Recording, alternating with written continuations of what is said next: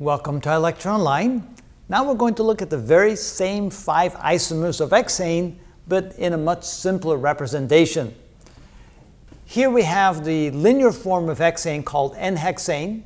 We can add the dots to indicate that each corner does represent a carbon atom, but we don't have to. We can simply go ahead and draw the 5 lines representing N-hexane. Here we have the second isomer of hexane and the third isomer called 2-methylpentane because the methyl group is connected to the second carbon here and the methyl group here is connected to the third carbon. But notice how much more quickly you can actually draw the representation of 2-methylpentane and 3-methylpentane just by drawing a few lines. Again, the corners represent the carbon, so 1, 2, 3, 4, 5 carbons in the chain, therefore we call a pentane. Here's the methyl group with a carbon at the end. Of course, we imagine it has the 3 hydrogens, that's the methyl group, 2 because it's connected to the second carbon atom.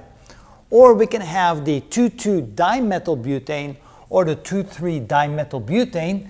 Butane because now we only have 4, 1, 2, 3, 4 carbons in the chain, 1, 2, 3, 4 carbons.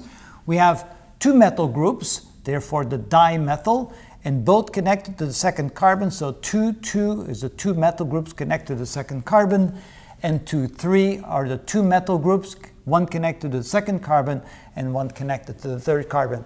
So you can see that once you start dealing with a lot of isomers, it is better to start using this particular notation. It's not as clear, but it's more quickly, and after a while when you get used to it, it looks just the same as putting all the C's and all the H's everywhere. And that's how it's done.